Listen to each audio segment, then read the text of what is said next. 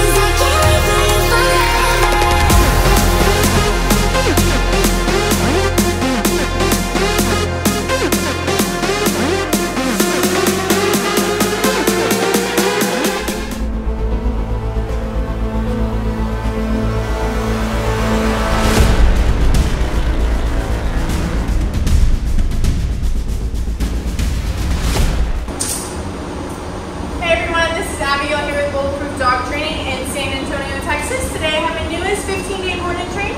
This is Macie. She is a 3-year-old Terrier mix. Macie! Macie! Nothing? Okay. Mom and Dad brought her in with a few concerns. She is pretty reactive to strangers. She likes to bark when guests come over, when she's on her walks. She also barks at dogs. Just a little bit of fearful reactivity, just needs a little bit more socialization. So before we get started, we will see what she knows first. Macie, can you come? Come? Come? Come here, Macie. Nothing? Okay. Oh, maybe a little bit. Alright, can you sit? Macie, can you sit? Sit? No? Okay, good. Down? Down? Down? Down? No? Alright. Oh, thank you. Give me some pets. Alright, let's go on a walk. Can you go? Go. Come on, let's go. No, you want to go that way? Oh, okay, alright.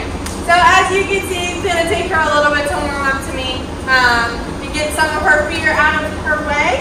But she's getting used to her new environment, and we will get her started today. And stay tuned for her transformation.